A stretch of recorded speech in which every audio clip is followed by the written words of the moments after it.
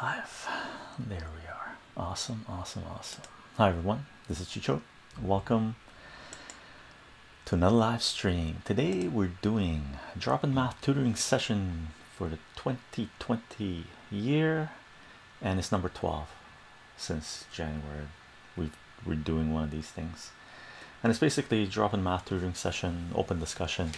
I'm making myself available for people if they have math questions about high school mathematics. We can deal with it, right? Brett Kelly, how are you doing? Good evening, good afternoon from my end anyway, and good evening to you. Hope you're doing well.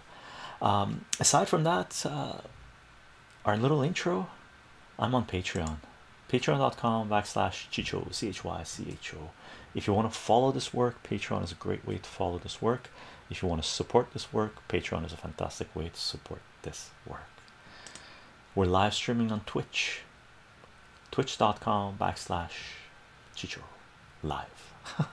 I added chycho live for the Twitch, and basically this is where we live stream and then we upload the videos to YouTube and BitChute, and maybe in the future to other platforms as well. On oh no no Tojo, oh no no Tojo, welcome to a live stream. Nice to have you here. I do announce these live streams 30 minutes before we go live on Twitter, Gabs, Minds, VK, and Allo, and all the links will be in the description of this video. Okay, for a lot of live streams we're going to be uploading the audio to SoundCloud, right? When I'm recording with the lapel mic, these math modes we're not uploading yet.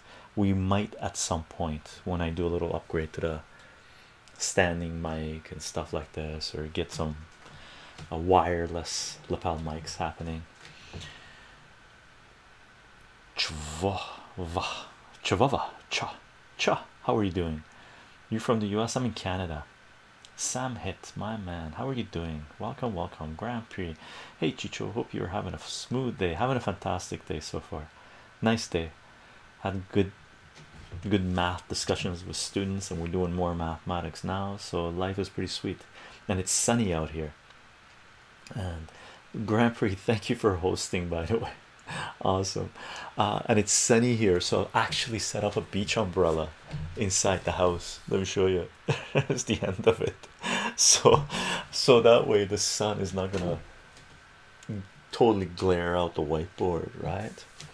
Maz, how are you doing? Hey, keep them eyes dry. I know. Poof. Crazy Sam Hit. I did not expect what happened last stream. I know supposed to be bad luck, but it's pretty good luck so far. As for the videos, we're going to be uploading these to YouTube and BitChute. Everything goes to BitChute, and as much as possible goes to YouTube. As far as we, as long as the censors don't deplatform us, right?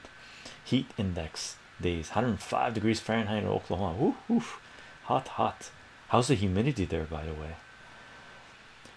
Which please, how are you doing? I just want to thank you after talking to me about my this Kalia. Oh, I can't even pronounce that. I was able to do my first mental math. Thank you. Oh, you're very welcome. You're very welcome. I'm glad it helped out, and there's a few people on chat giving advices as well, so that's fantastic. That's awesome. Good to hear. Good to hear. And thank you for coming here to mention it as well. I'm glad we're on the right path anyway. I know it's helped out my students, so that's fantastic. Awesome. I'm gonna take these things down over here. That way we got a clear board or a clear screen, and if there's any math questions anyone ever has, we can definitely deal with it, or open discussion. We can go wherever you guys want, almost wherever you guys want. So I wake up this morning at 9 and start doing English and French work until 1300 hours, so 1 p.m., and I relax to math Twitch stream. I really miss school. Nice. Yeah, there's some people that missing it, some people are not. Learning is fantastic. Learning is a good thing. Makes you feel good. from what I, you know, the way I feel about it. It's hard work, by the way. Learning is hard work. You know, you might have to put in a lot of hours to learn a certain concept, but once you learn that concept, whew, rock and roll, right? Mil me Milinja,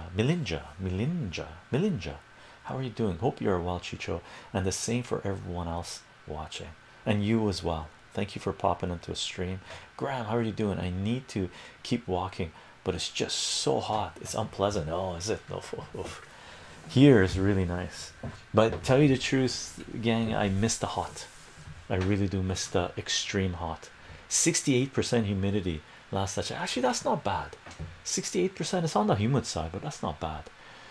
Ripper, how you doing? Greetings, Chicho. How are you, brother? Chat, how are you? I'm doing good. 2 days ago, you made me cry. In a good way. So much love. Wow, crazy. Oh no, no. Oh no, not Joe. Oh no, not Joe. That's what it is. Oh no, not Joe. Hope everyone is doing well. Eduardo, how are you doing? Welcome, welcome.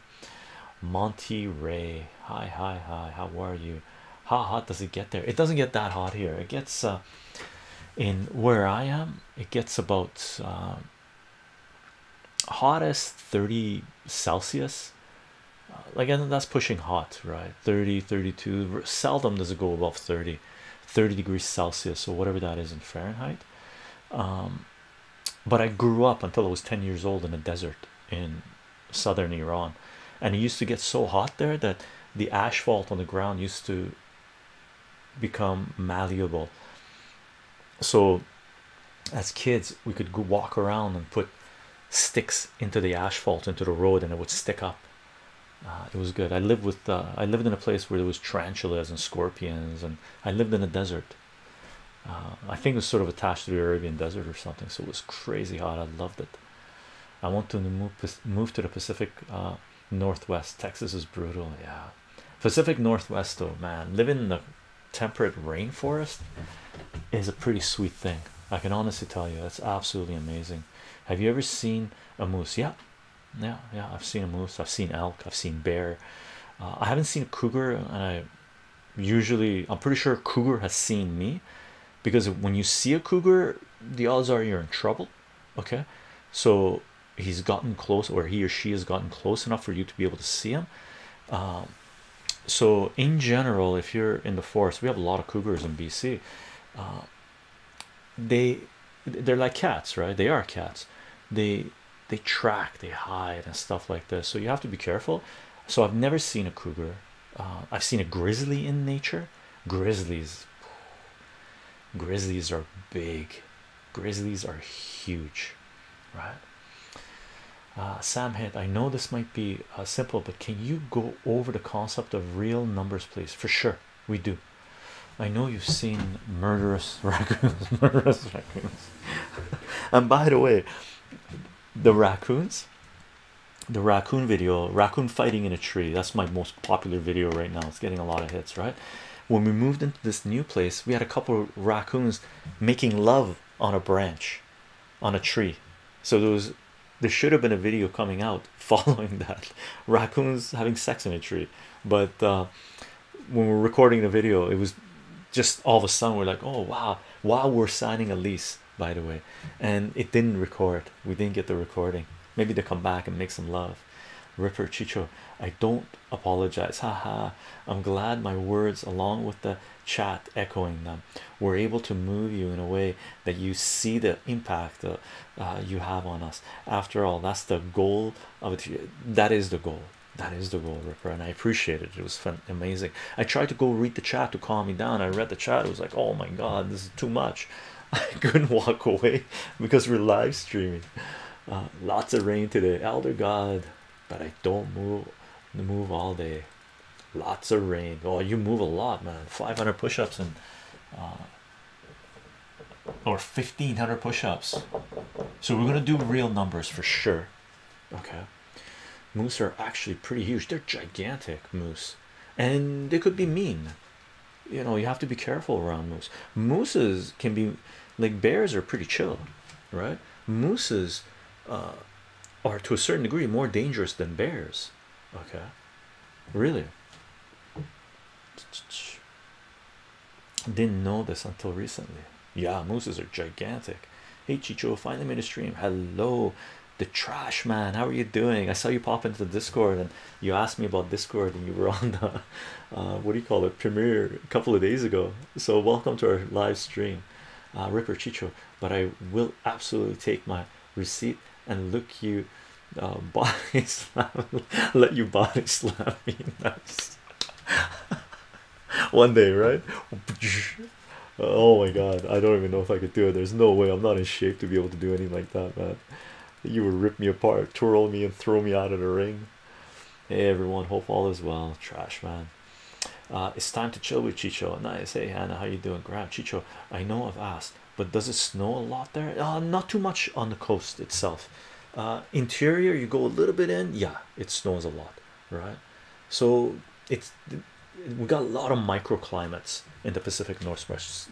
Lots of microclimates in the Pacific Northwest. In the Pacific Northwest. I'm moving into a new space in 3 weeks. Just have to sign my lease and pay my bills. Nice. What made you fall in love with math, Chicho? What made me fall in love with math? What really did it for me was teaching it. When I got into teaching math, that's when I really began to understand mathematics. I always had an appreciation for math. I liked math. I realized how much power it gave me, right, when I was studying it in high school and university, right? That's why I ended up getting my math minor. I always knew it was powerful, and it was a power that I would like to have. It's like playing a video game, right? Do you want that magic sword that annihilates everyone? Yeah, of course you do, right? You'd be silly not to acquire, do the work you need to do to acquire that magic sword to be able to slay whatever creature you encounter. Math is the same level, right? But I didn't really fall in love with it the way I have until I started teaching it. So for me, it's teaching mathematics that I am in love with, I guess you could say. Last year I was on a canoe vacation in Sweden. The double-decker bus we were in taking us back home hit a moose. Oh, full speed. Oh, annihilated the bus in the middle of the night. One of the scariest experiences of my life. Luckily nobody was seriously injured. Wow. Yeah, mooses are gigantic. They're horse size, right? And I've hit a deer going at 120 clicks an hour in a car. Takes out the car. Mooses are like cows on stilts. Yeah. 3,000. Congrats. Yeah. Oh, lots of chats. Okay, so, guys, I'm gonna doing math. Nerd. Yeah. Perfect citizen. Nice. I came to say hi. I was super busy and I will be tomorrow. Taco operator, thank you very much for popping and say hi. We're gonna deal with the real number set right now. I'm also from the UK. Nice. Lots of UK friends here, which is fantastic. Have yet to see a tutoring session on Twitch. Just here off curiosity. Awesome. It's Isles 1. Welcome to our math stream. VC, how are you doing? Hey Chicho, do you tutor set theory at all? Like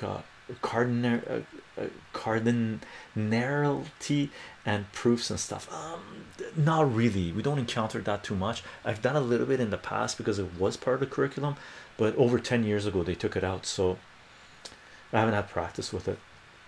Yes, Chicho, perfect timing. Starsky, how are you doing? How's life? Warwick, love these math streams. Awesome. Starsky, UK, Chicho. Gina, how are you doing? How are you doing? Should we talk about the real number set now? Real number set, by the way, I got a couple of videos out there. If you do Chicho real number set, I used to have it all in one video when we did it, but that was loaded on, believe it or not. Google had a website where you could load on Google Video, but they took that out, right? Chicho real number set. So on YouTube, it's not on BitChute yet, but on YouTube it's broken down into two parts. Okay, there is it's the third video I put out in mathematics, third and fourth videos. Okay, so let me, oh, that's on Vimeo. Here it is. Here's part 3. Here's part 1 of the real number set. Okay, now keep in mind, this is literally the third video I ever shot of me recording, of me doing mathematics and me being in front of the camera. Okay, like literally this is me at the beginning stages of creating math content. The third video I put out. It could have been even the first video, because I probably made my intro video before I made this video. So this was possibly the first video I ever shot of me being in front of the camera, maybe. Okay, there's part one, there's part two. They used to be together, but Google took out their Google video platform, right? So all that stuff got deleted. Google. Hey Chycho, Lark, how are you doing? Midlands, people from Midlands, part buried with work again, so I will be lurking. Catholic traditionalists, no worries. Hope the work goes well. Okay. Serious life question. Assassin on we. Serious life question. Should I study well in high school, such as ACT and SAT over summer? And do you regret studying or not studying well in high school? And would you regret, and do you regret in high school?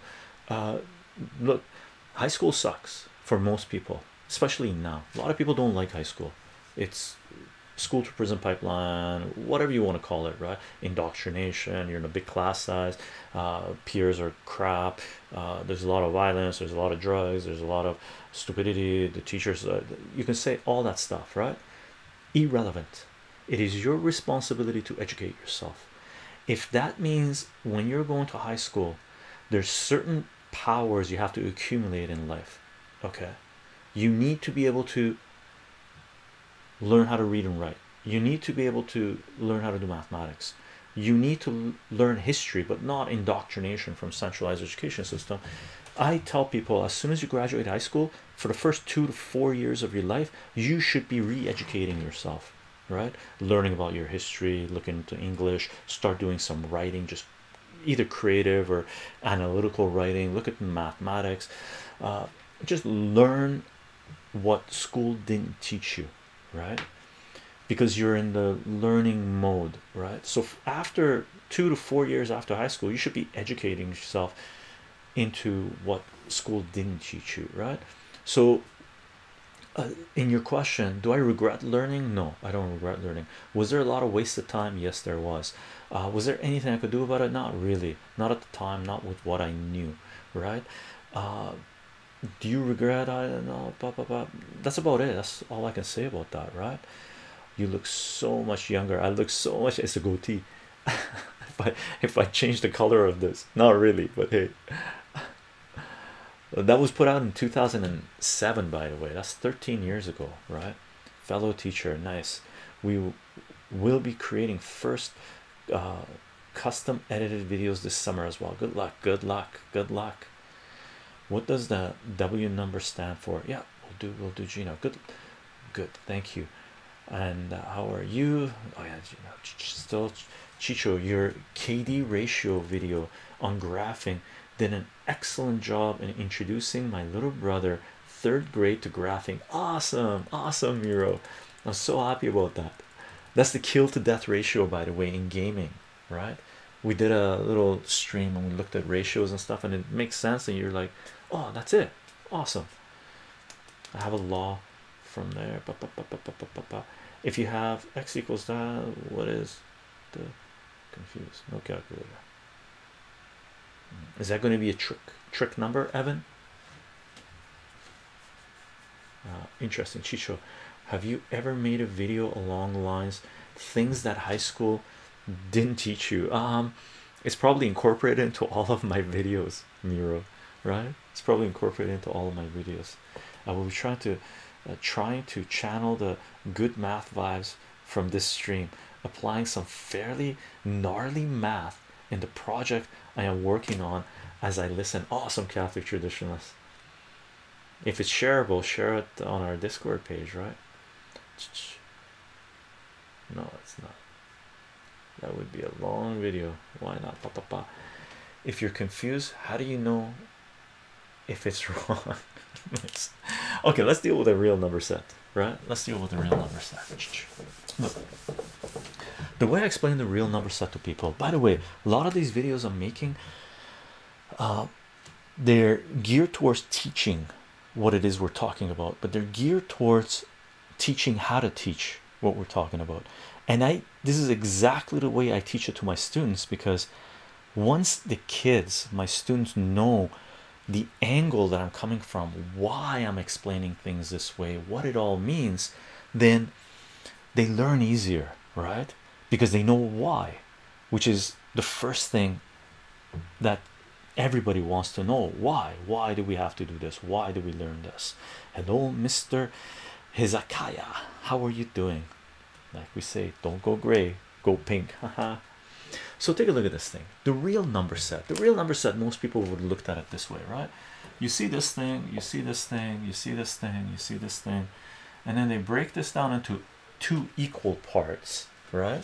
And then they put real number here, real number set, and then they put what's called the natural numbers, whole numbers, integers, rational numbers, irrational numbers here. I'm going to put them in, but we're going to explain this a little bit further, right?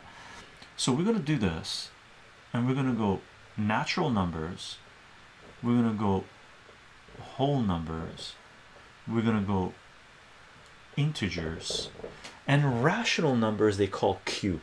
In my part of the world anyway, some places I think they call it Z, right?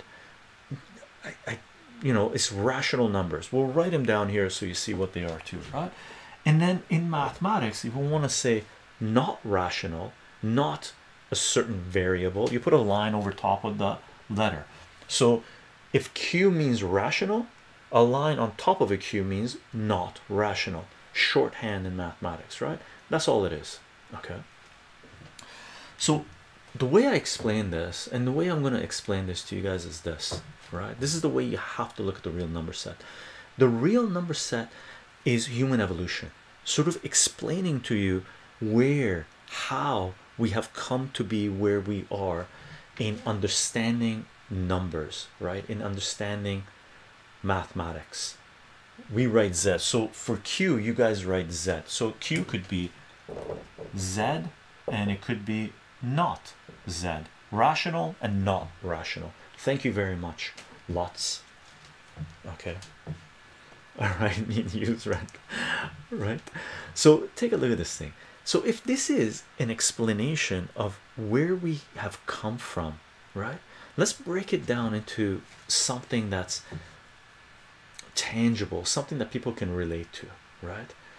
IELTS 1, chycho, there should be a setting in your webcam setting, depending on the computer. It could be in the various places. You can turn off the autofocus function. I'm noticing it is getting in and out of focus, which would be a pain for future editing. Yeah, it does get into, it does do that. But one thing I do, I bring things close. Like for example, here's my snack today. It's sort of melted, it's sunny here, so it's hot. This is hemp hearts, right? Take a look. This is hemp hearts on top of steel cut oats breakfast that I made with fruit inside, fruit and nuts. So this is steel cut oats with apple, cherries, dates. I got pumpkin seeds in there and walnuts in there, and I put honey in here. So what I do, I sort of mix this thing around, all right? And that's the reason I haven't turned off the autofocus, by the way, because I bring things close to the camera and whatnot. Thank you very much for the bits. Oh no, not Joe. See, take a look. It's very delicious. Hopefully you can focus. Sometimes it has a hard time. Check that out, right? Super delicious, super delicious. Okay, look at you being all healthy. It's very good.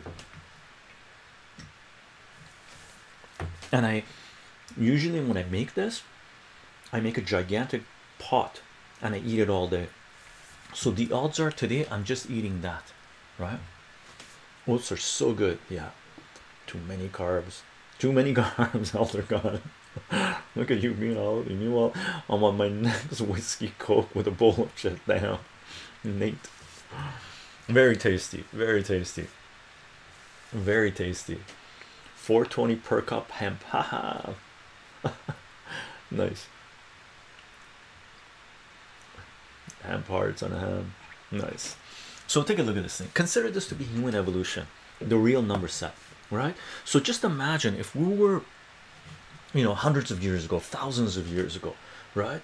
If we were living in a village, right? And just imagine there was a village of all sheep herders, right? That's what I use in my explanation in those videos, right? I say if you were living in a village hundreds of years ago, thousands of years ago, whatever years ago it was, because we really don't know human history that well, right? Well, you could make snacks so inspirational.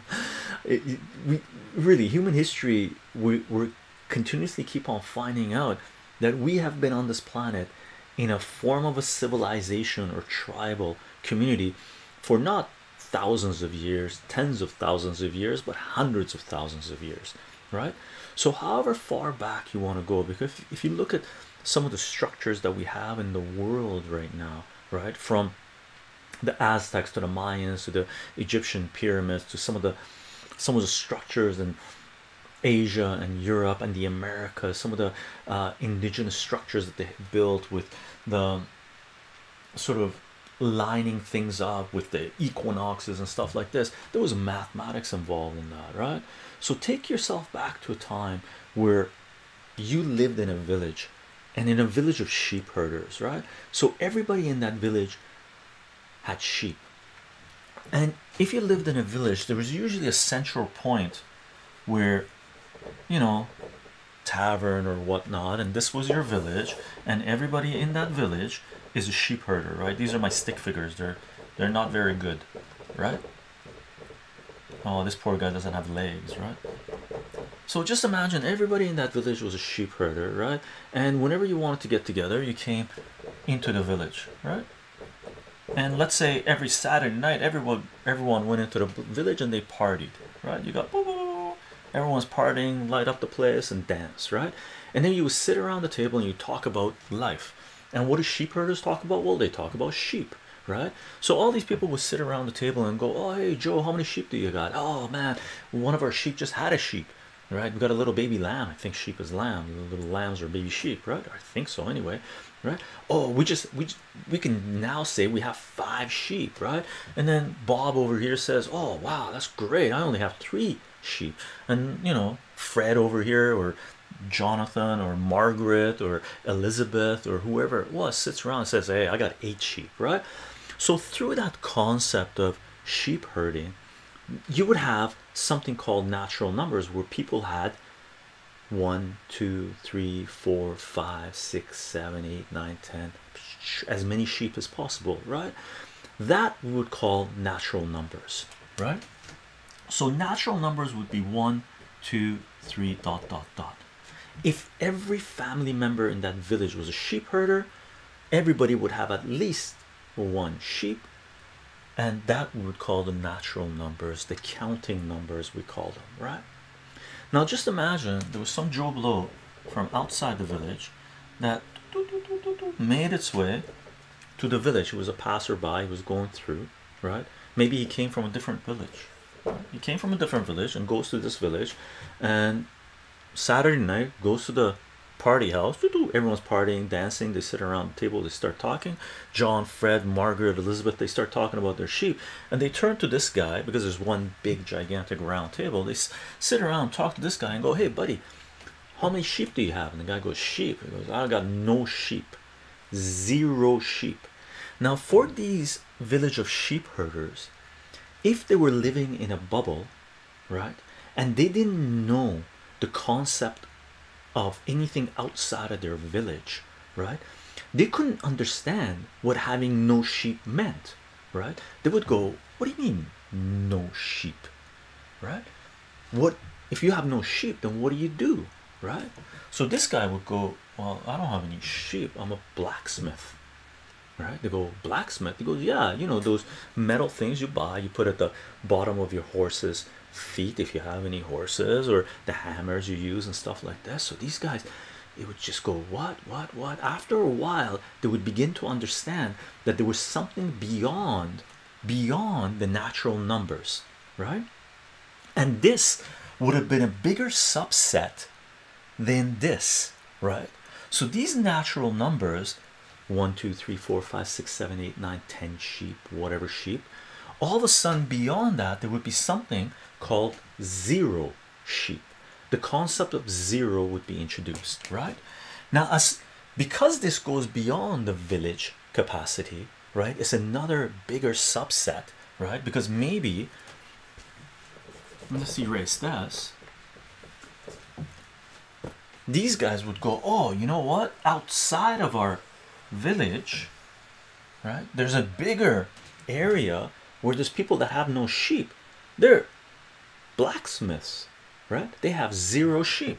And all of a sudden you would go, okay, let's call that the whole numbers, and we include the number 0 with the whole numbers. Hopefully you can see that, right? You include the number 0 with the whole numbers. What I'm going to do, I'm going to erase this. I'm going to make it a little bit bigger because I'm going to write some stuff in there. Okay, let's take this down. Let's make it a little bit bigger so it gives us a little wiggle room, right? And apologies about not reading the chat, but I want to make this thing flow properly. Okay, I don't want it to be interrupted too much, so my apologies, gang. Okay, so let's assume we got this. All right, what's this called? The real number set, right? What do we got? We're going to cut it down the middle, but keep in mind, this doesn't mean they have equal number of numbers here as there is here. It's just a visualization, right? And then we have the natural numbers, right? Natural numbers, and these are 1 2 3 dot dot dot, goes on forever. And then we got the whole numbers, right? Whole numbers. We got 0 1 2 dot dot dot. Okay, and then we got the integers.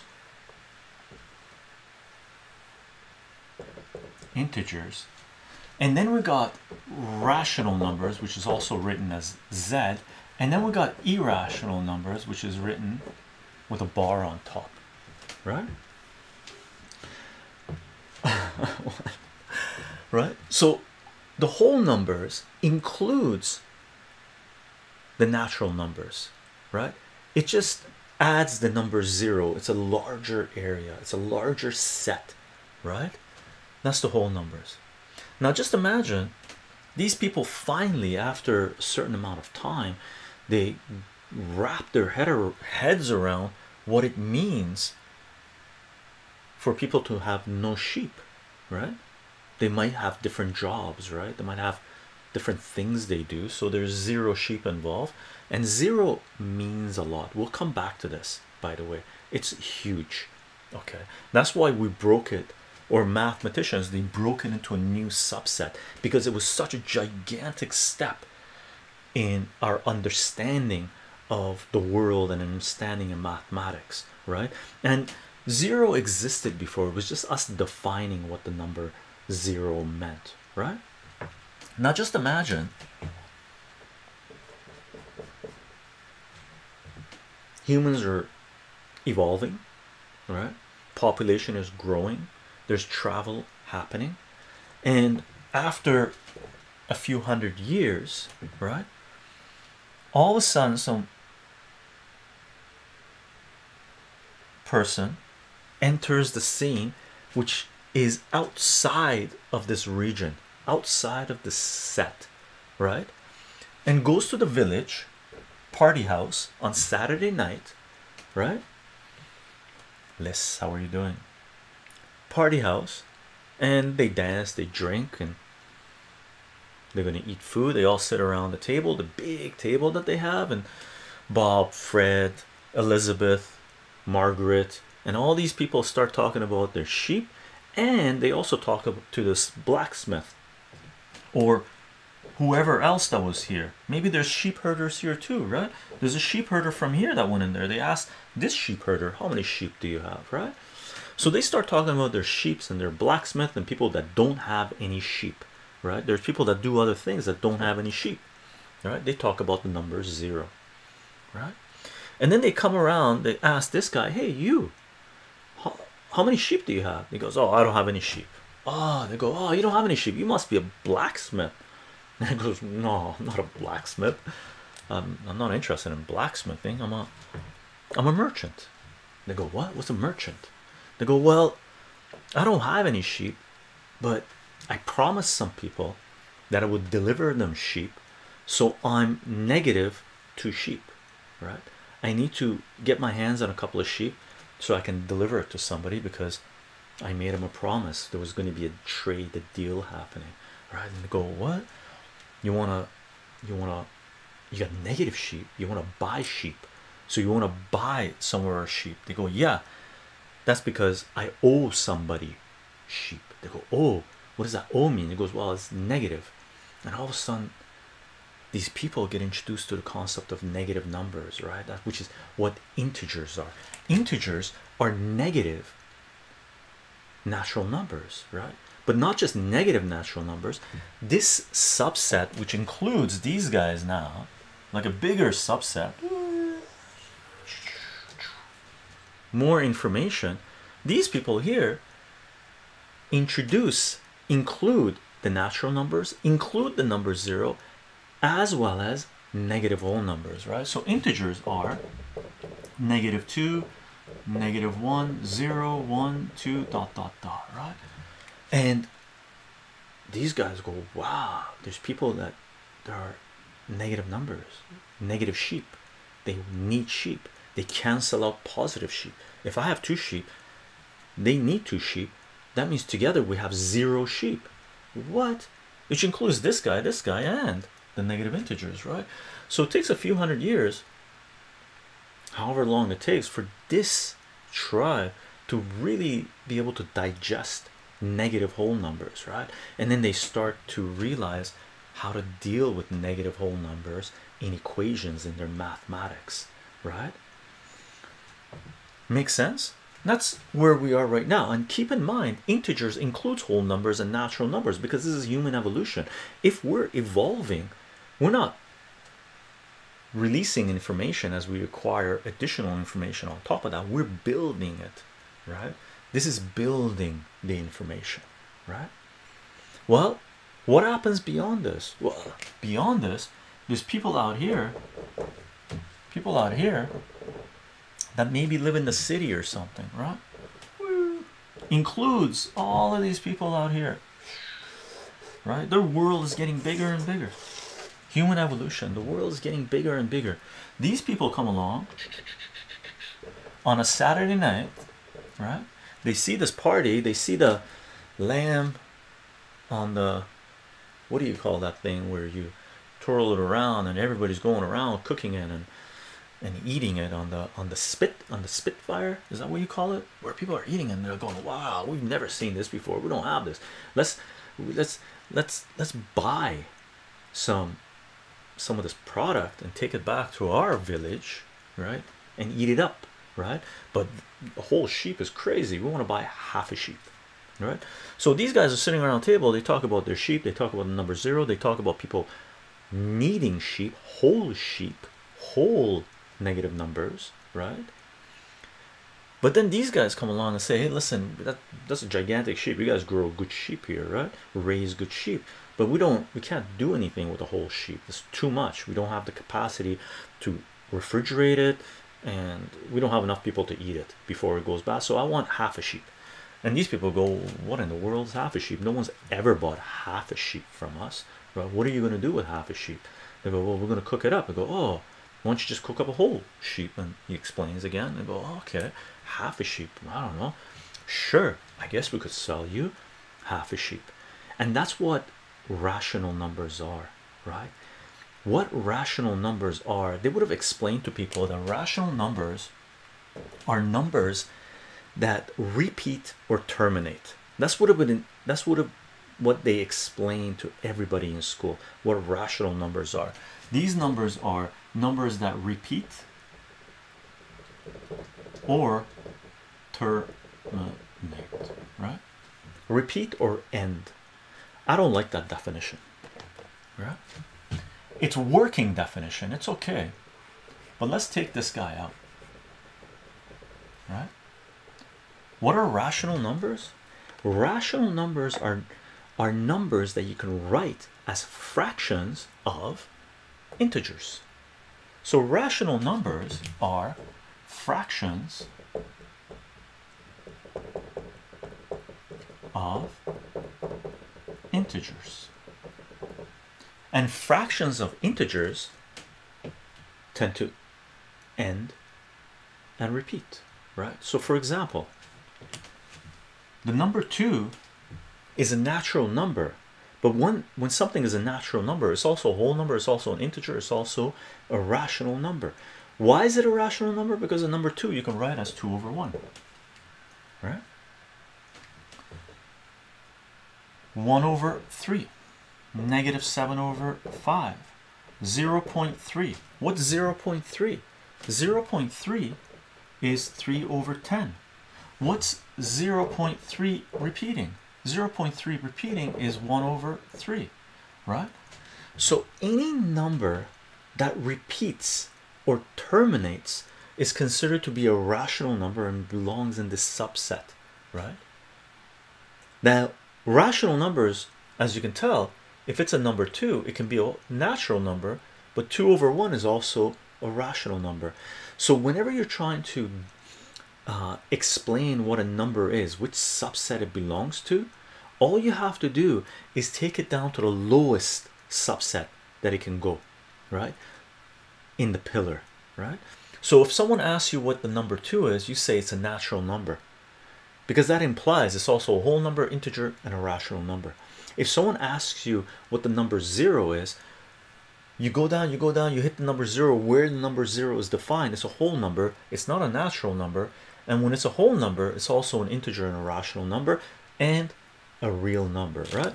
So for example, the number 0, you could just write down 0 over 1, right? 0 over 1 is just 0. Okay, if they say, hey, what's the number negative 3? Negative 3 can be written over negative 3 over 1, which is a rational number, but you don't need the 1, so negative 3 goes down to the integers, right? So you always have to take it down to the base subset that it belongs to. Okay, that's what rational numbers are. What are irrational numbers? What are these guys? Well, if these guys are numbers you can write as fractions of integers, these guys are numbers you cannot write as fractions of integers. Can not write as fractions of integers. Okay, what are numbers you cannot write as fractions of integers? Pi is one. The root of any prime number is an irrational number. It doesn't end and it doesn't terminate, right? So pi, for example, is 3.1415, I believe, ... So there's no pattern beyond this, right? It doesn't repeat. Rational could be 3.1415 all repeating, which would mean 1415. That would be a rational number. If it doesn't, there is no pattern, it doesn't repeat, it's an irrational number. Okay,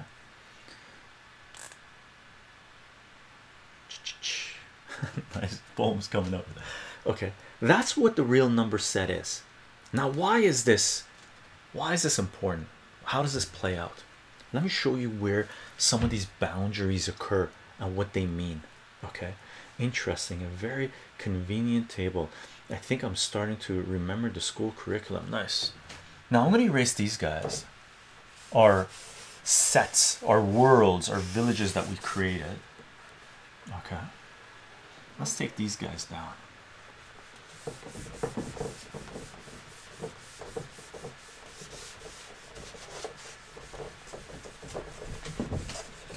What you can ask yourself is this.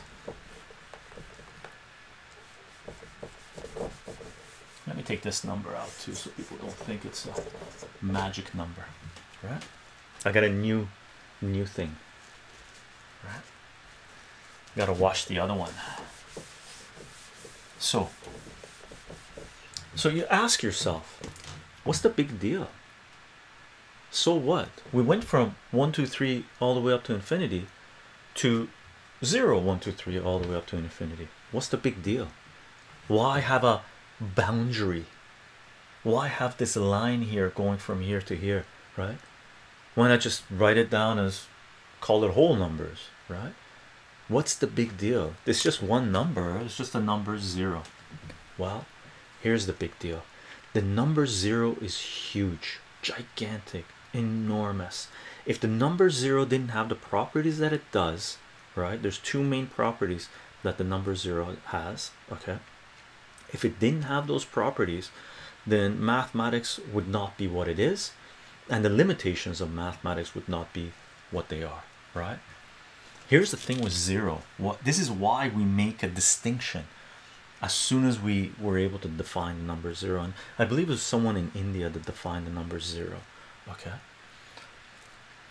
here's the problem with 0.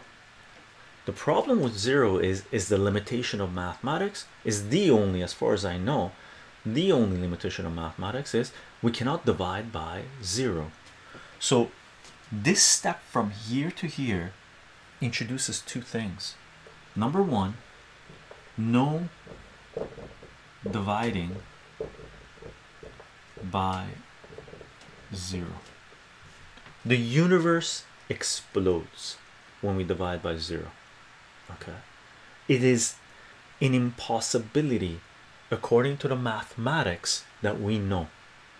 In this realm that we exist in the realm of mathematics, the most powerful language that we've been able to come up with to try to understand the world around us, okay, even this amazingly powerful language, right, the most used language on earth between humans and humans, humans and machines, and machines and machines, right? In this language that we're able to use to send people to the moon, to put satellites into orbit, to send satellites outside of our solar system, right? With this language that we've been able to come up with, we can't do one thing. We can't divide by 0, right? No dividing by 0. Okay, limitation. That's a huge boundary, by the way. Huge boundary. Here's the other power of mathematics. And by the way, there's a video I put out called, if you do chycho, travel at the speed of light, why we can't travel at the speed of light. Chycho, why we can't travel, or I'm just gonna say speed of light. Chycho, speed of light. Let me find it for you, that way I'll link it up. Here's the video, okay, for those of you in chat, if you want to keep track of this. And let me link it up in chat, and I'll provide in the description of this video once we load this thing up. Okay,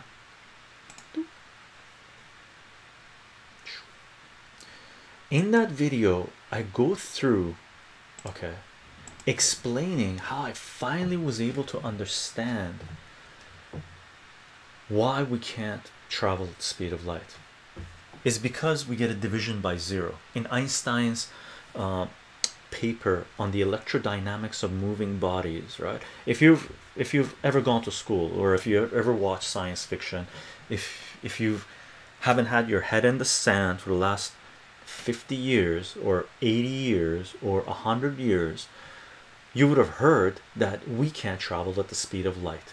It's a limitation that we have in physics, in this physical life that we live, what we can understand. Now in science fiction you got something called warp speed, where you can bend space or whatever it is, right? Okay, now the reason we can't travel at the speed of light is because in the equations that Einstein presented in the paper called Electrodynamics of Moving Bodies, if we travel at the speed of light, we get a division by 0 in the equations, and the universe explodes. Boom. That's it. Simple as that. Okay. Now, this is the problem with 0, right? Explains to us the limitations of mathematics. Here's the power of 0 too. The power of 0 allows us to solve equations. Power of 0. 0 allows us to, let's just put it here, solve equations, right? How does it allow us to do that? Here's how. If we have simple equations, if we have just one variable equations, for example, x plus 2 is equal to 0 or equal to 8, then you subtract 2, you get x is equal to 6. That's easy, right? X is equal to 6. Well, as we evolve, right, human beings evolve. As we evolve, right, we start to deal with more complex problems in our lives, right? So we get more complex equations in our lives. So for example, let's assume we have the following equation: x squared plus 5x plus 6 is equal to 0. Now for us to be able to solve this, we can't just move these guys around. If we move these guys over there, we're going to get x squared is equal to negative 5x minus 6. But to solve an equation means get x by itself. Right now, how are we going to get x by itself? We can't just do it by adding and subtracting and stuff like this.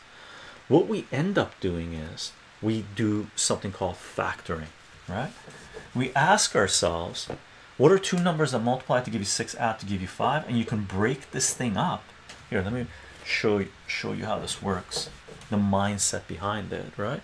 You can break this thing up and go, oh, this can be broken up into x plus 3 times x plus 2, right?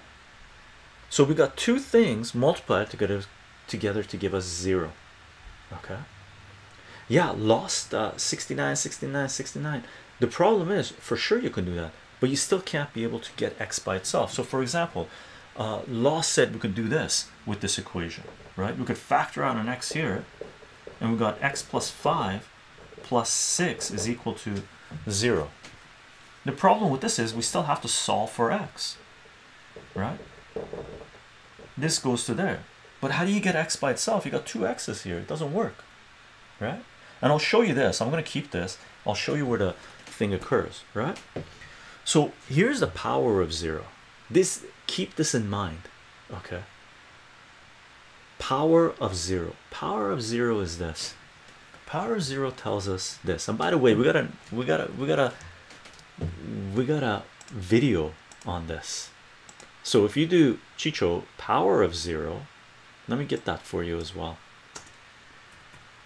Power of 0. Okay, I put out a full-on video just on this, the power of 0, because it's an extremely important concept, right? Without this power, we couldn't solve complex equations. It'd be impossible, right? Here's the link. Power of 0. Payapa, thank you very much for hosting. Doop. Oh, hold on, let me get myself back to where we're supposed to be. Hey, where'd that go? No, come on.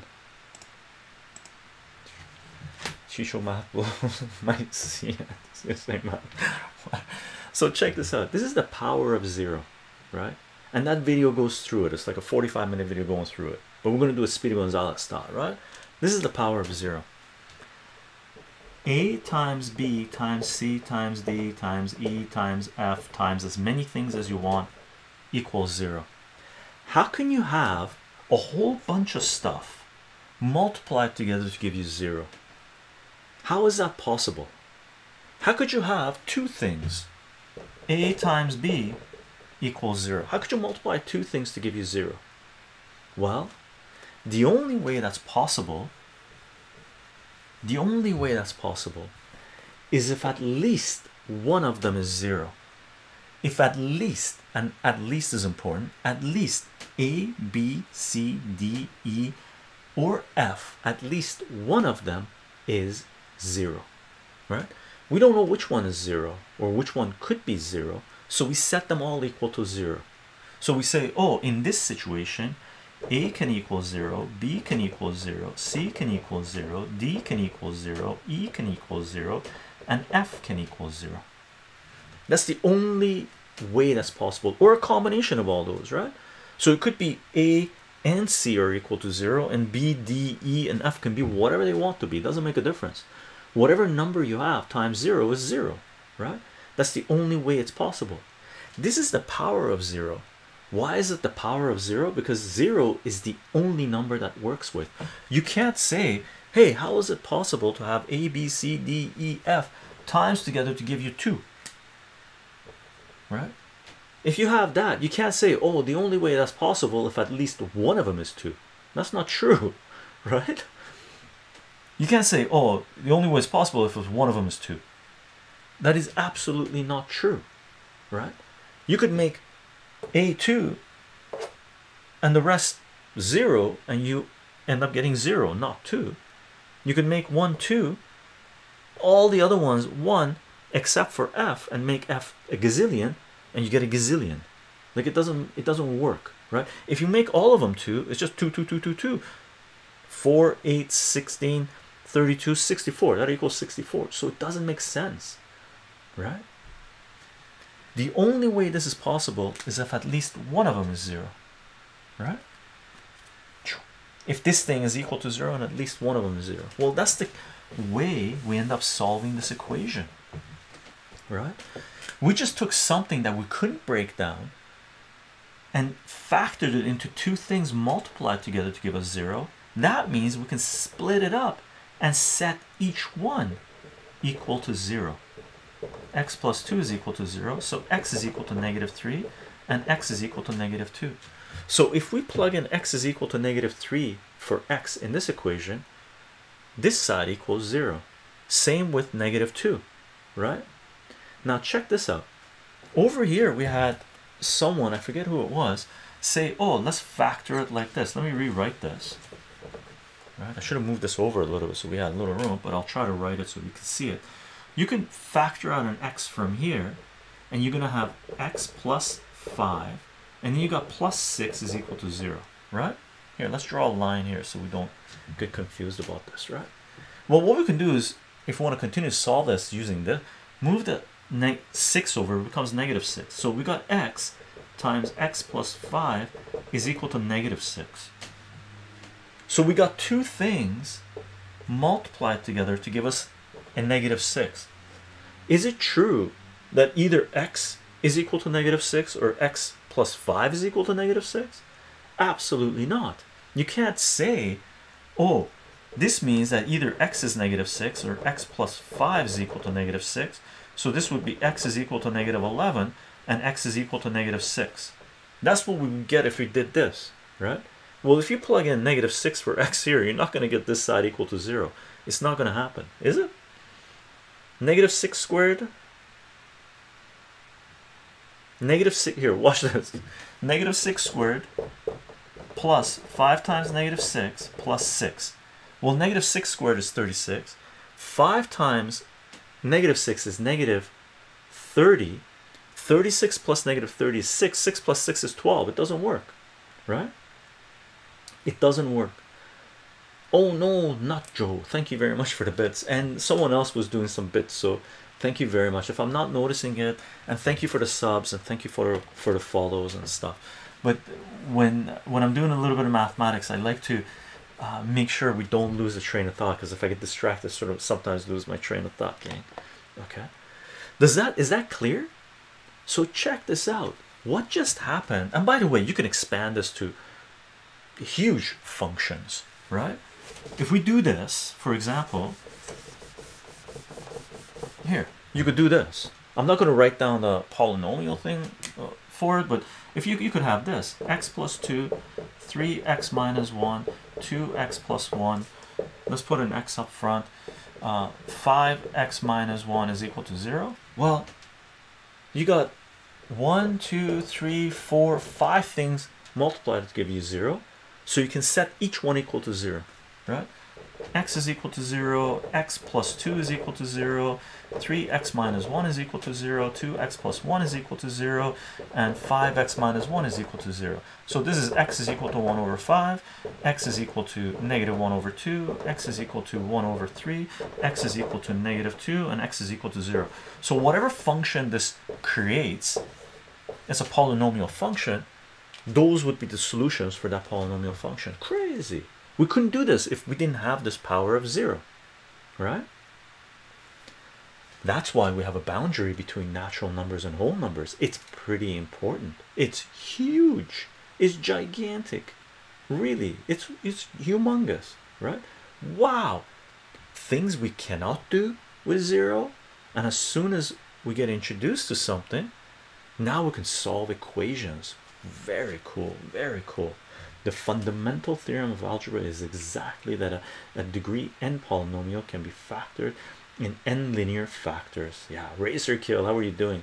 Only possible if you use complex numbers. Yeah, we need the complex numbers as well, right? So some of these things might not have a solution, right? Now, that's the reason we have a distinct boundary between natural numbers and whole numbers. That's the reason we came up with the concept of whole numbers. Why do we have this? Whole numbers to integers. Integers. Negative whole numbers. Well, negative whole numbers introduce, or negative whole numbers introduce another problem in mathematics. That's why we have this boundary, right? There's something called, they used to call it imaginary numbers. The reason they called it imaginary numbers is because, from what I understand, Ray Hill knows the history of mathematics better than I do, and so do a few other people, I think. But the way I understand it, the reason we called things imaginary numbers, I'm going to show you what they are, is because mathematicians used to think that was a byproduct of the mathematics. They didn't realize what imaginary numbers meant, or if they existed in the real world. Later on, we found out that imaginary numbers were something that was part of our reality, so they started calling it complex numbers, right? And the issue here is this, okay? The boundary between whole numbers and integers. Let's call this the boundary between natural, here, let's write it out properly so it goes in the right direction. Natural numbers to whole numbers, right? Well, what's this boundary between whole numbers and integers? The boundary between whole numbers and integers, think about it this way. It introduces complex numbers. A complex number is a number of the form a plus bi, where a and b are real and I is the imaginary unit. So basically here, I'll explain to you guys what that is, how we write it out, right? But ask yourself this. So basically here, I'm going to say for the boundary here, it introduces the concept of complex numbers. So introduction of the concept of complex numbers, and those numbers are a plus bi, right? Where a and b are the element of the real number set, and I is defined as the square root of -1. Okay, now what does that mean? Well, check this out. Was first used for solving degree 3 polynomials. Is that where it was used first? That's cool. And degree 3 polynomials are x cubed plus something something. Degree 3 polynomials could be something like this: f of x is equal to x cubed plus 2x squared plus 1x plus 2, right? That's a polynomial to degree 3, right? Cubic polynomial, I guess you could think about it that way. But for sure, that's what it would have been. That's right, right? That would have been one of the first places you encounter. But basically, you can think about it this way: how to derive the value of I. Here's where I, or complex numbers, comes in. Now ask yourself, what's the square root of 4? Right? What's the square root of 4? Question. What's the square root of 4? Now, square root means that you're looking for two numbers that are identical. Well, a thing to note is that -1 has two distinct square roots. -1 has two distinct, plus or minus, yeah, two. That's half your answer, by the way, lost, right? Because in the square root symbol here, you're really asking yourself, break down 4 into two numbers that multiply to give you 4. Yeah, plus or minus 2, right? So two numbers that multiply to give you 4 are 2 times 2, right? 1 times 4, -1 times -4, and -2 times -2, right? Let me write this bigger. -2 times -2. So those are the combinations you can have, right? Square root says if you find two numbers inside the square root symbol that are identical, you can bring them out as a single, right? So you can write the square root of 4 either as square root of 2 times 2,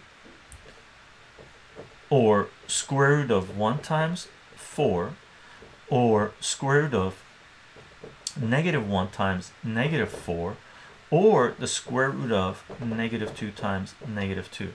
Now these two aren't identical, so they're irrelevant, so we can just take them off the board, right? So let's take these guys off. How do you like my little eraser thing? More precise.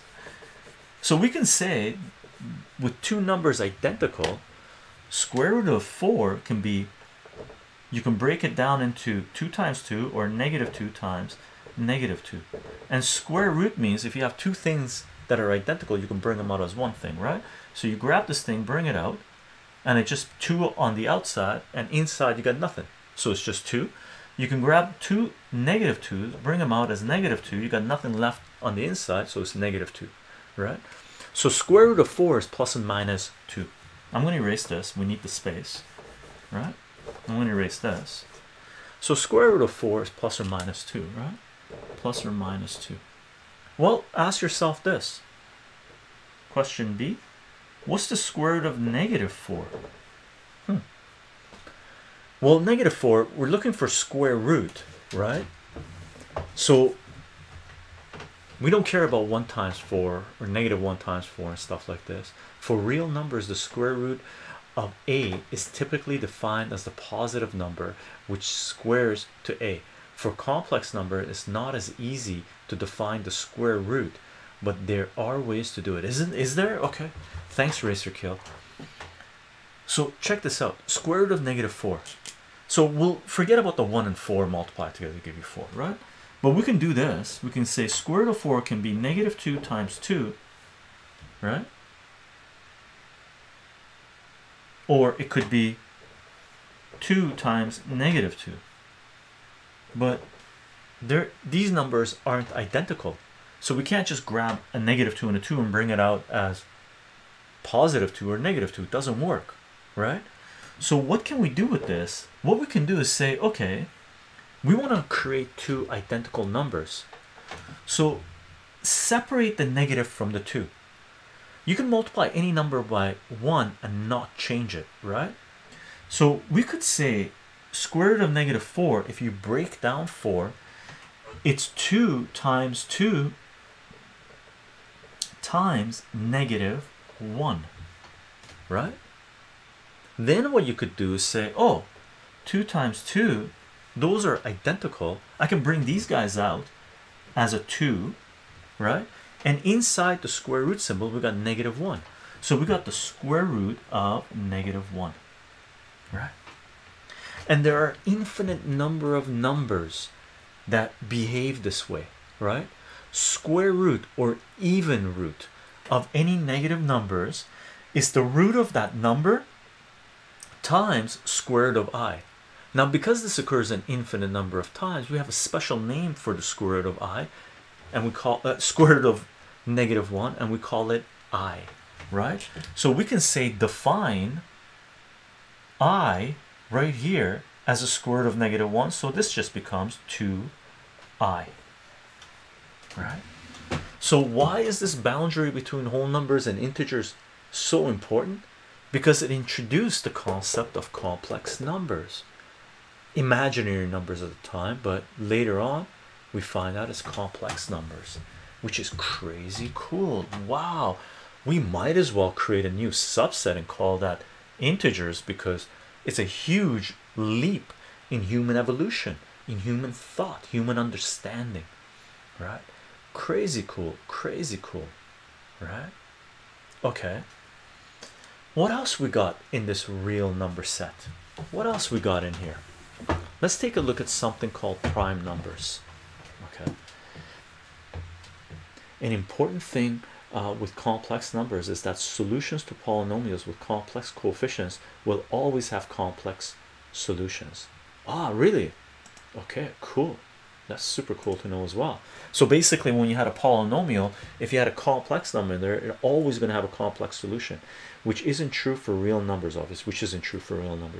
But real numbers can, the polynomial can jump into the complex numbers. Is it only going to be complex numbers, Racer Kill? By the way, complex coefficients will always have, is it have complex solutions only, or will they also have real solutions? I'm assuming they'll also have real solutions, right?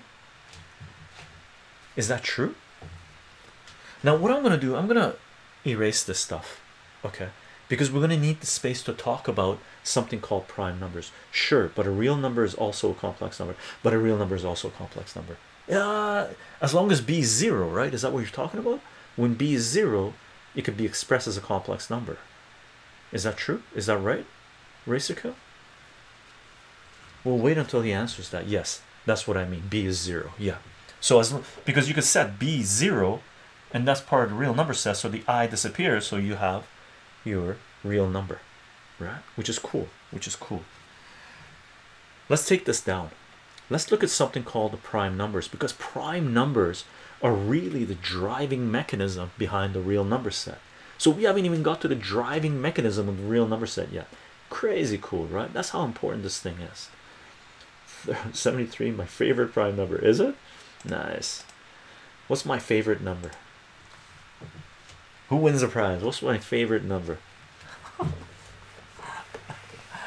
Let's kill this.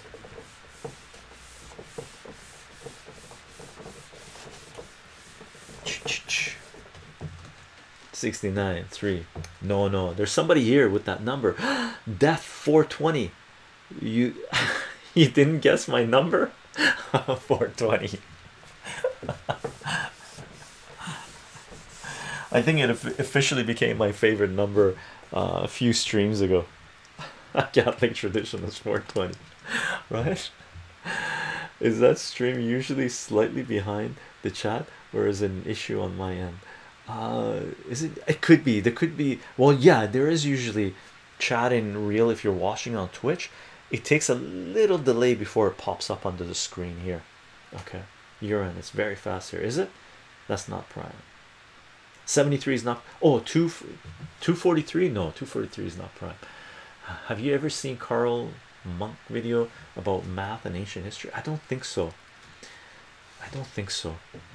Now, what's the driving force behind the real number set? We're getting sun coming in here. How far can it go?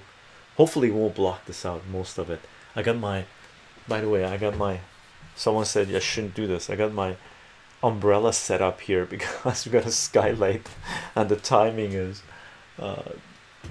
the sun sometimes blacks out the board or whites out the board, right? He only asks his favorite number, not his favorite. Yeah, my own favorite number, not my favorite prime. Favorite is 0. Sam hits 0 is a good number, very, very powerful number, right? So what are prime numbers? Prime numbers.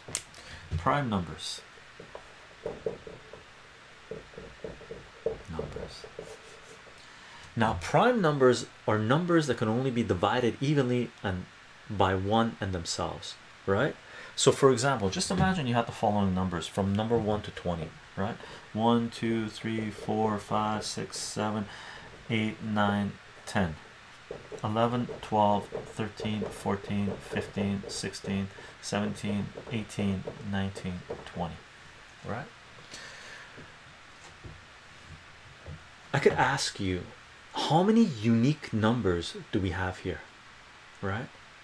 Now unique numbers, you can think of 20 as being a unique number if you want, but it's not. It's made up of prime numbers multiplied together to give you 20, right?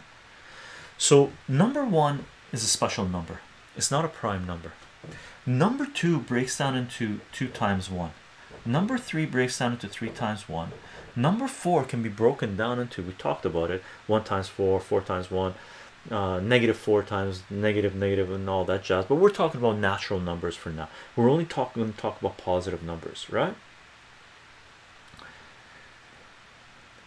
There's only 120, but you can non-prime though.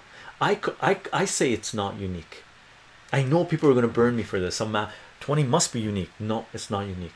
20 is made up of prime numbers multiplied together. It's not an atom, it's a molecule, right? So it's not an element if you want to think about it in chemistry, right? It's made up of elements, right?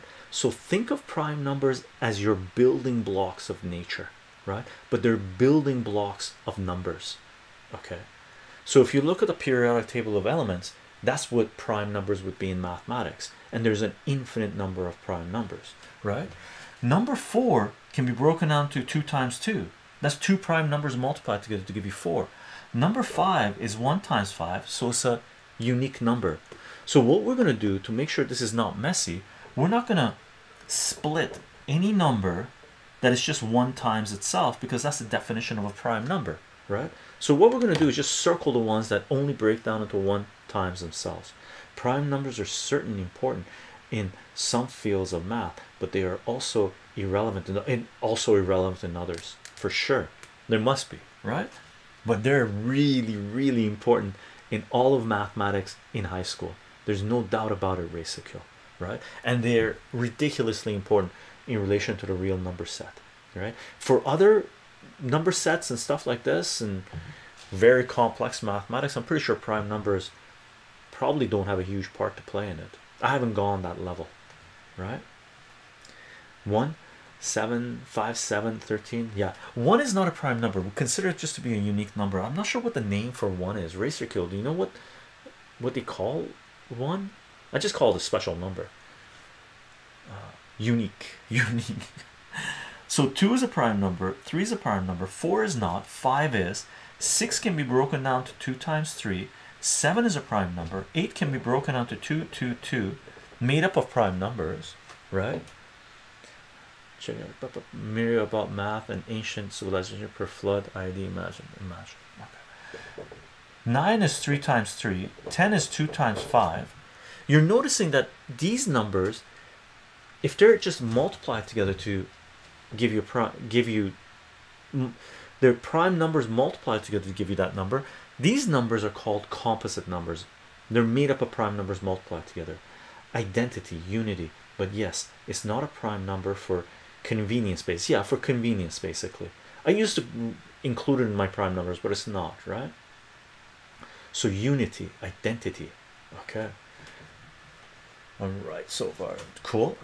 And then you got 11. 12 is 2 times 6, and 6 is 2 times 3, so it's just prime numbers multiplied together. 13 is a prime number.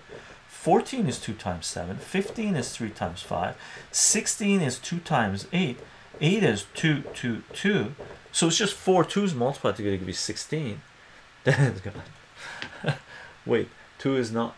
It is not, is it? Yeah, 2 is a prime number for sure. 2 is the only even prime number, because the only way you can multiply 2 natural numbers to give you 2 is 1 times 2, and that's the definition of prime number, right? Numbers that can only be divided evenly by 1 in themselves. Numbers that can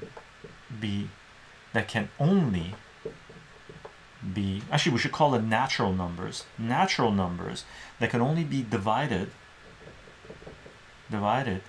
evenly by 1 and themselves. Apologies about my writing, but if I'm saying it, hopefully you know what it says. 17 is prime. 2 times 9, 3 times 3. 3 times 3. 19 is prime. 20 is 2 times 10, 2 times 5, right? So from the number 1 to 20, we have 20 numbers, but we have 1 2 3 4 5 6 7 8 9 building blocks, right? 9 prime numbers. Okay, Catholic traditionalists, primes are very important in a number of computer science applications: cryptography, hashing, tax scheduling, etc. Yeah, like for example, right now there's no way we could have been streaming, right, if we didn't have prime numbers, because prime numbers are the key building blocks of everyone's passwords. Okay, prime numbers is the reason.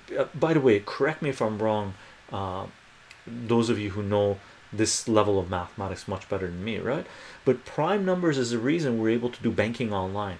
Prime numbers is the reason why we have passwords, why we can have secure communication, right? Prime numbers are it. Okay, did you post the video link in Discord? Yeah, nice, tasty. You're talking about the same thing. You're pushing this thing, by the way. So I would recommend you don't push it too far, because you might get timed out, because you're totally off topic talking about this stuff, right? So if you want to share information, we have a Discord page. Go to our Discord folder, math folder, and post it. You're very welcome to share information, right? But if you're trying to hijack a discussion, it becomes silly. Okay, awesome. Will do, thank you. Awesome.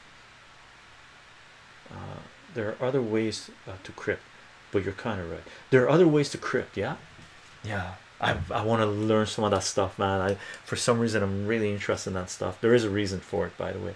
Credit card numbers are prime secure. Yeah, and by the way, as soon as we get quantum computing, kiss your security goodbye.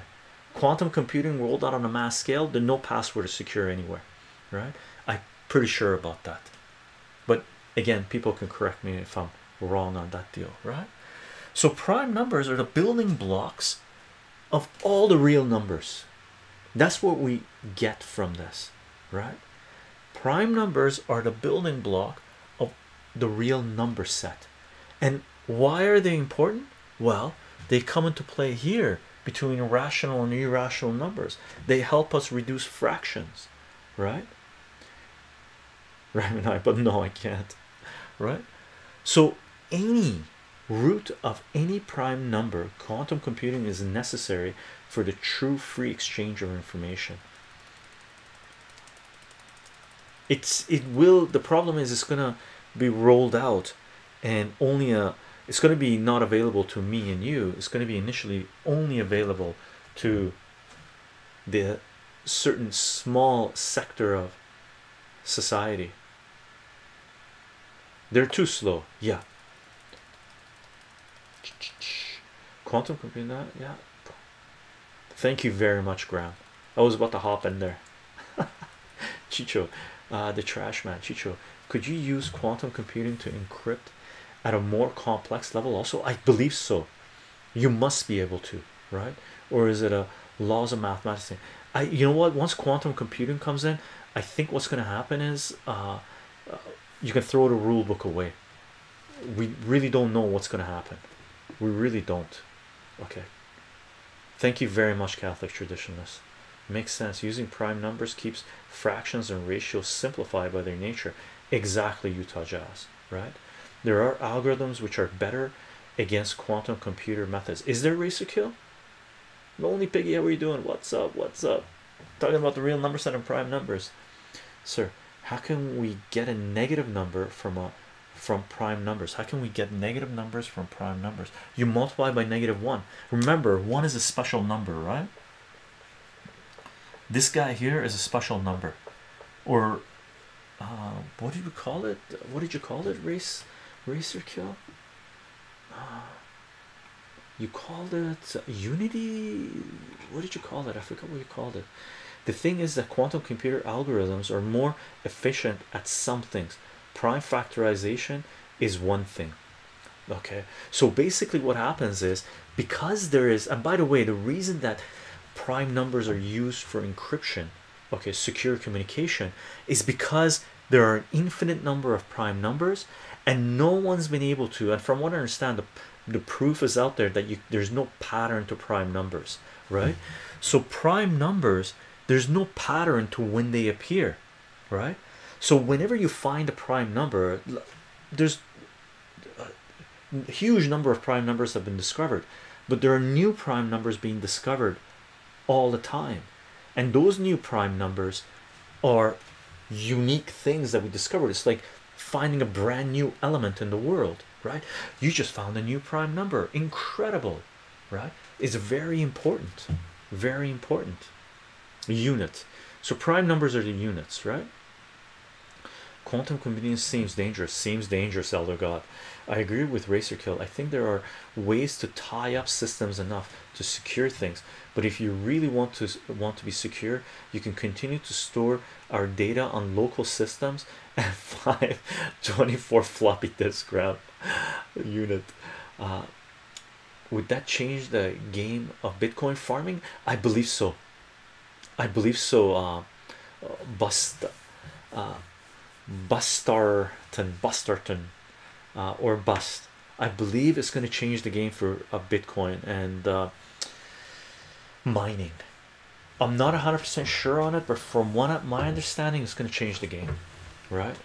So the question is, how is it going to change the game? It would be like inflation in Zimbabwe. Yeah, if it becomes too easy, when the value crash. Yes, and that is the thing. Trash man. Is -2 prime? No, Gino, we don't consider negative numbers to be prime. Negative numbers, 2 is a prime, -2 is the prime number times -1, right? So we don't.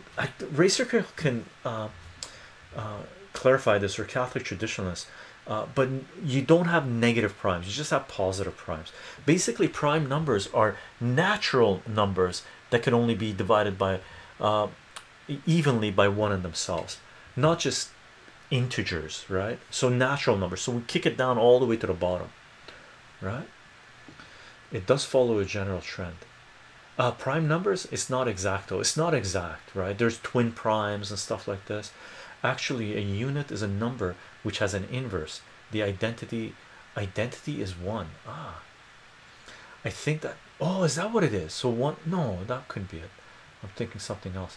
I like the Carl. Oh dude, nice. Great minds. I have to admit that the fact that prime numbers are infinite just hurt my brain. Yeah, they're infinite and unpredictable, right? There are certain patterns, I guess. There are certain things that you can sort of get in the right ballpark, but you still have to what do you call it, force it, right? Rigor, right? All right, thank you, my pleasure. Kind of, yes, but usually is defined as the positive number. Yeah, Gina, that's the way I understand it as well for prime numbers. Basically, I have just started looking at things like lattice-based cryptography. Oh, Catholic traditionalists. Oh, you're getting me excited. I wish I was there, man. I wish I was there. There are infinite number of prime numbers, but prime numbers are infinite. Doesn't mean anything. Oh, okay, let's rephrase that. There are an infinite number of prime numbers, but prime numbers are infinite doesn't mean it. Okay, cool. Right? So I worded it slightly wrong. Okay, Utah Jazz. Yeah, it just seems wrong. 2 is a prime number. I must write this down, and it is the only even prime number, so it makes it even super special, right? But my brain is fighting it. I know, it's because it's so nice. It's a couple, it's 2, it's even. How could it be a prime number if it's even? But it is, right? But it is, which is fantastic. The number of prime numbers below x is asymptotically to x. Oh, really? I didn't know that, Racer Kill. That's a very famous theorem called the prime number theorem. Oh, I must have read this some time ago, but I totally forgot about it. So the number of prime numbers below x is asymptotically x over log x. So it's a function, it becomes asymptote. So the number of prime numbers, as you on a Cartesian coordinate system, go up really fast. There's a lot of prime numbers initially, right? But then it becomes asymptotic. So think of it this way. For us to be able to create the number 1 to 20, we need 9 numbers. We need 1, 2, 3, 4, 5, 6, 7, 8, 9. With these 9 numbers, well, not even these 9 numbers, with these, with 1, 2, 3, 4 numbers, we can create the numbers up to 20, right? Or up to 20, there are only 9 prime numbers, right? So there's a handful of prime numbers all the way up to 20. If you go to 100, there might be a couple of dozen prime numbers, not even, right? If you go to 1,000, there might be a couple of dozen, or 1,000, way less than 100 prime numbers, right? If you go to 10,000, maybe you're breaking 100 prime numbers. If you go to 100,000, maybe you're into a few hundred prime numbers, right? If you go to 1,000,000 numbers, maybe you're into a couple of thousand prime numbers, right?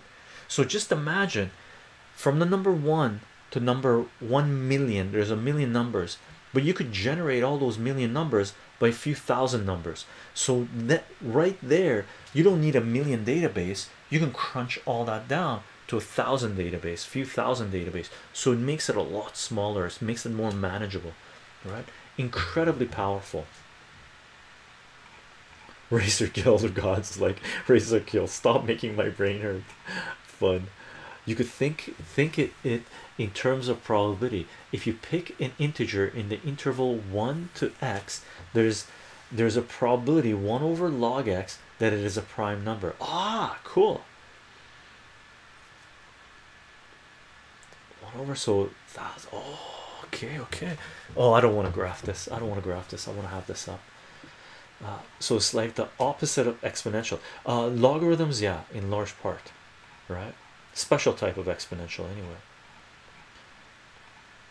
Is that why they work so well for password protection? Yeah, exactly.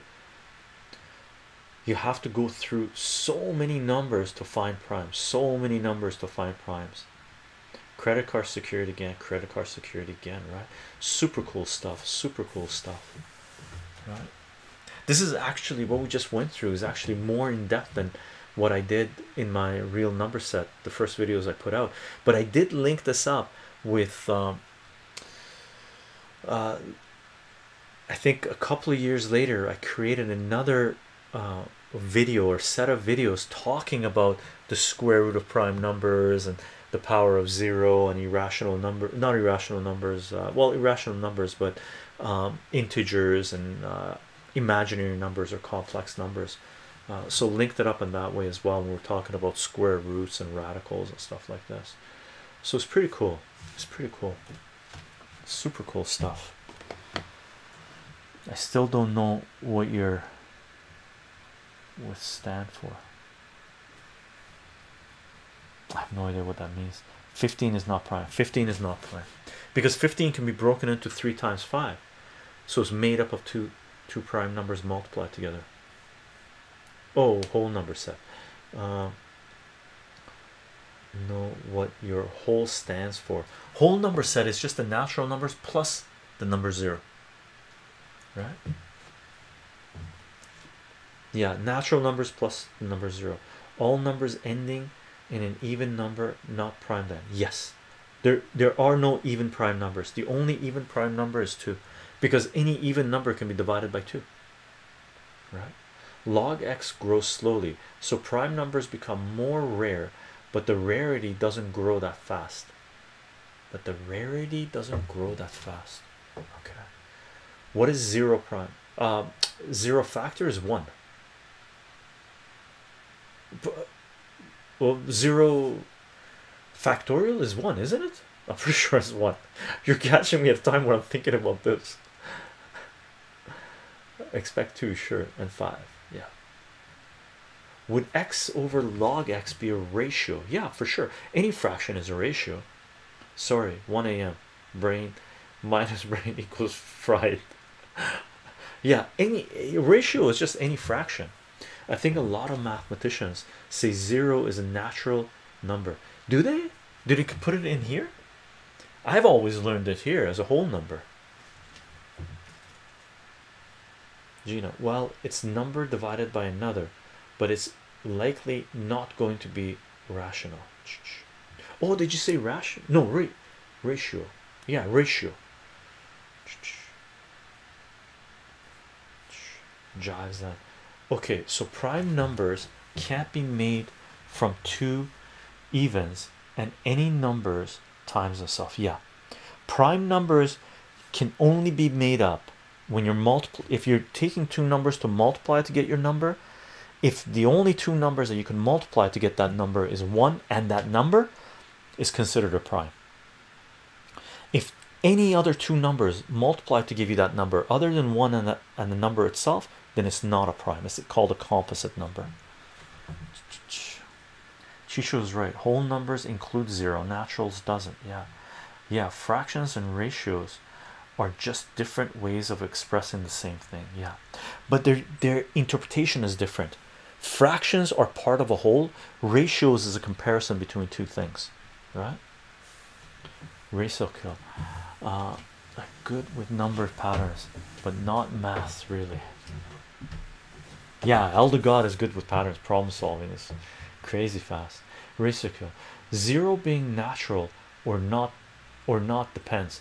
If you read a book, you're going to have to check what convention that author uses. Okay, cool, good to know. I actually didn't know that there are mathematicians that consider zero to be part of natural numbers. I always associate it with the whole numbers. It's just an introduction because it's such a huge step in human knowledge evolution, right? But it won't be a constant, right? Because x moves. Yeah, it won't be a constant. Are you talking about Gina, the prime numbers increasing? Proxy King, I think now it's changed. Now zero comes in natural numbers. Oh, does it? Oh, I'm too old school then. Trashman, fascinating how these things can change through interpretation. Yeah, really. Utah Jazz. Also, I got C's in high school math and never took math in college, so I'm very out of my element. Utah Jazz, the C's really don't mean too much. You might have understood the mathematics really well. It's just not you couldn't perform in the tests that they were giving you, right? Real elongated Musk. It is 1 a.m. Oh god, you got lost in the stream. Oh, funny. Learning balance. If you include zero, then you get a monoid under addition, so it is nicer algebraic structure. Okay, cool. I feel like I keep on getting little bits of understanding, but my brain is mostly frog. What is that? OS frog. Trash, man. Sometimes people write n_0 for including zero, but yeah, you're going to have to check for every source. Not every person uses the same notation. Yeah, I took a college course in math 2 years ago and the naturals numbers included zero still. Cool. VC, can you earn money finding undiscovered prime numbers? I believe so. There's notoriety for sure, and from what I understand, Racer Kill probably knows this. There's there are websites where they give you money for proofs. I'm pretty sure there's going to be a website that you can generate money by finding primes. Gina, yeah, I was thinking maybe x over log x would trend to a constant value. Example Fibonacci. Yeah, it would continue to increase though. It still continues to increase, but very slowly, right? I will argue for the side till the death. No, perhaps if you find newest largest one. Yeah, new and Racer Kill. If they found the largest one, I'm pretty sure there are prime numbers all the way up to the largest ones that haven't been discovered yet, right? Or are there algorithms just going through, just forcing it, trying to find prime numbers? So the largest prime number, no, because there would be people trying to find prime numbers jumping the algorithms, right? So there must be unknown prime numbers that are smaller than the largest known prime number. I don't think it's bounded, but it grows slowly. Hi everyone, hope you're all doing fine. Crazy bro Athen, how are you doing? Utah Jazz, discovering new prime numbers seems pretty similar to discovering new digits of pi. X grows much faster than log x regarding the asymptotic, right? So log x is just a y value of it really, but x grows much faster. Oh, p versus np. 34 to 57 viewers, low high this stream. Ah, nice, elder god. Fun. We're kicking up closer to the 75 average, right? Funny. Twitch racer kit. Well, there are so many primes. There are like billions or trillions of prime numbers below the largest one we know. Okay, so it hasn't gone sequentially. There's billions or trillions below the largest one we know. Really, it's no use having a list of that. No use at all. Crazy bro Athens, doing fine, thanks for asking. Hope you also doing fine in these weird times of changes. Yeah, doing fine. I'm doing much better than most. There are people that are in major turmoil areas, so I wish them the best, right? There are some people that have to completely reevaluate their existence because their world is shattering, right?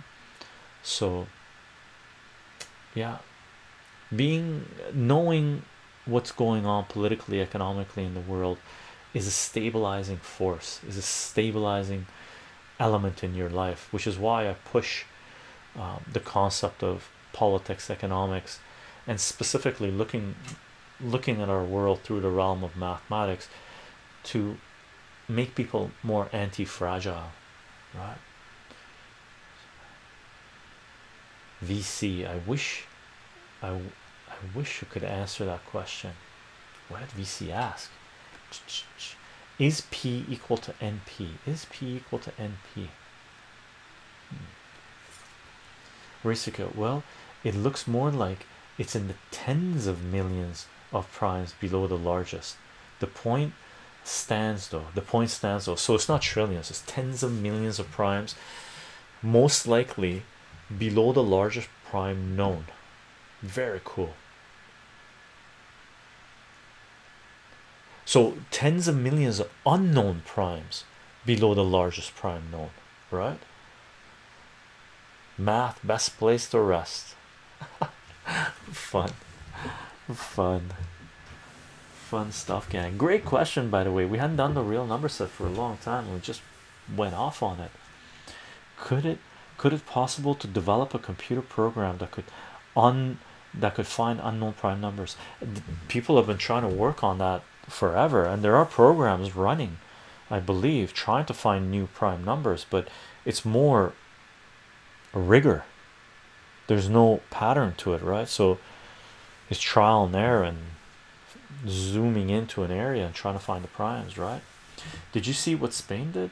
They start to give fixed income to 2 million poorest people of Spain, and they want to cover whole populations so that everyone get a fixed income. That would be cool, actually, even though I'm against universal basic income, by the way, because right now it's a solution, right? Long term anyway. I'm not for it for the long term, because right now is a band-aid solution to a lot of the problems of the world because of centralization of power and theft through Wall Street. But in the long term, it's enslavement, right? Have you ever taught the Colts conjecture to anyone? No, Gina, I don't even know what the Colts conjecture is. Maybe that's a question to Racerkill. VC, prime factorization is in the NP class of computer problems, but unclear if it's NP hard. I have no idea what that means. Racerkill, actually all big primes have been of the form 2 to the power of p minus 1, 2 to the power of p, and then minus 1, because it's easier to prime check such numbers. So these are some methods that people have come up with to check to see if a number is prime once the number could be nominated as candidate of a prime, right? Is that it? Also, it can be shown that if a number 2 to the power of n minus 1 is prime, then n must be prime. So it's twin primes. They're twin primes. Is that correct? Isn't there approximately below largest menses prime? Oof. Learning balance. Cole's conjecture, also sometimes referred to as 3n plus 1 problem. I gotta look into that, Catholic traditionalist. I was talking about the number of primes below, not numbers. The tens of millions. Have you ever seen the movie Contact? Yeah, for sure. I liked it. Utah Jazz. There was some Hollywood aspects to it that I didn't like, but it was a fun concept. A plot point in it is that extraterrestrial communicate with us using prime numbers. Yeah, and I think that's one thing that has been part of science fiction for a long time. Utah Jazz, right? That, you know, a lot of people say, oh, if, in like through there's science fiction out there that says if we encounter aliens, it'll be through music that we'll be able to communicate and stuff. But it's not really music, it's prime numbers. I think what do you call it? Close Encounters of the Third Kind also had prime numbers, but with notes or whatnot, right? But it's pretty much, I don't know, accepted or believed theory that if we encounter alien species, that the only way we're going to communicate with them is through prime numbers, right? Through mathematics, right? Thanks for the informative lesson. Looking forward to the next set of streams. Nice, Sam hit. Enjoyed this very much. I did. So learning balance over that is what I computed. Wolfram. Haha. I think you're right. Thanks. How many zeros is that? Wolfram. I like that website, by the way. Fun conversations, gang. So what do we say? Should we call the stream? That was fantastic discussion for Thursday afternoon or Thursday evening, depending on where you are, or Friday morning, depending on where you are. By the way, gang, thank you for the subs, thank you for the follows. Apologies if I didn't catch them all, and I know I didn't catch them all. Utah Jazz, of course. Wouldn't primes be different if we didn't use a base 10 number system? And what are the chances that space aliens would use that? Maybe I'm overthinking it. I don't think base 10 matters, really, does it? Racer Kill would know. Oh, so fuck done. Are these not so many zeros after? Are there streams scheduled coming up? I haven't scheduled anything, Trash Man, right now. I'll probably announce the next set of streams in the next couple of days, but I'm thinking of, thank you very much for the bits, Jives Zan. I'm thinking of maybe doing a cooking stream on Sunday, but I don't know yet because I have to go shopping to get the supplies we need. I want to make some dolmas, right? But I need to go get ground beef and some other supplies, and I don't know if I'll have the time to do it by Sunday, but I'm going to try to shoot for Sunday maybe. But if I announce it, it's going to be tomorrow evening that I announce it. So the best I can do is maybe give people a 1 day warning or maximum 2 days warning. Okay, it's completely unreasonable to have some list of them. Wolfram was the only reason I survived GCSE's math. Yeah, I was born the prime year. Nice, Elder God. No, base doesn't matter. Yeah, base shouldn't matter for prime numbers. I was born on an even year. Yeah, me too. I'm very common. Me and you are very common. Racer Killed. I was born on an odd year. You could probably guess which one. Utah 1987. Hilarious. Is that a prime number? Is it a prime number? Prime, nice. Is it prime? Nice. Well, we take apart Fermat theorem. Okay, gang, thank you for being here. By the way, fantastic conversation. Thank you for the help, Racer Kill, Catholic Traditionalists, and everyone else that was helping in the mathematics. Thank you for your questions. Thank you for the conversations. Thank you for the subs. Thank you for the bits. Thank you for the follows. If you want to follow this work, I'm on Patreon, patreon.com/chycho, chycho. If you want to support this work, Patreon is a fantastic way to support this work. I don't put anything behind paywall. I will continue to share as much as I can for as long as I can.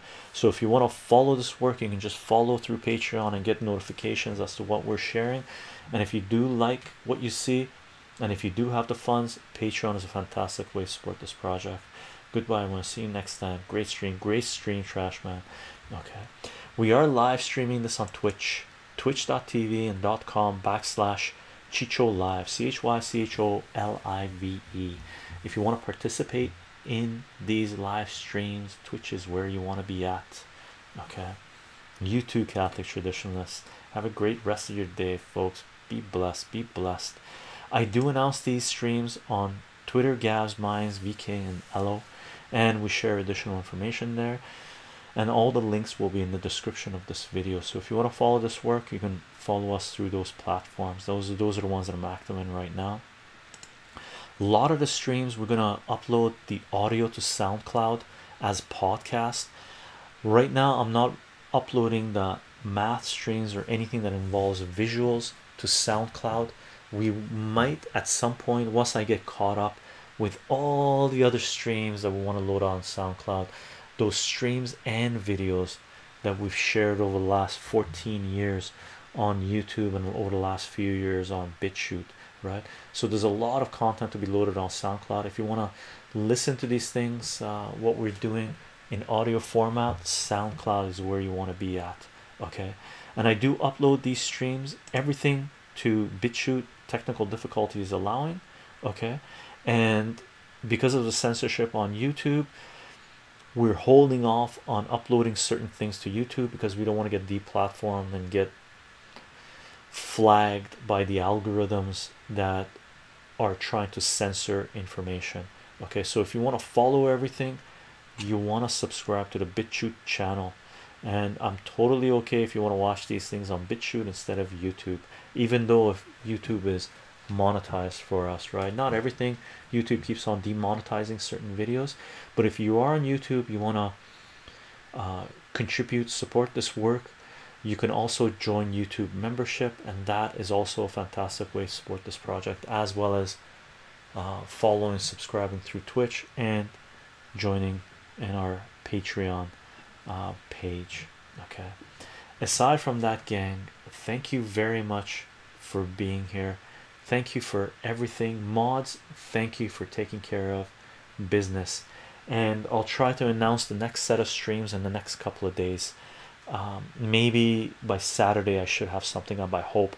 And if we do, and if I do end up going shopping, I'll try to do a cooking live stream on Sunday, but no promises. Okay, aside from that, I hope you have a fantastic day, morning, evening, afternoon, and I'll see you guys in the next video. Bye for now.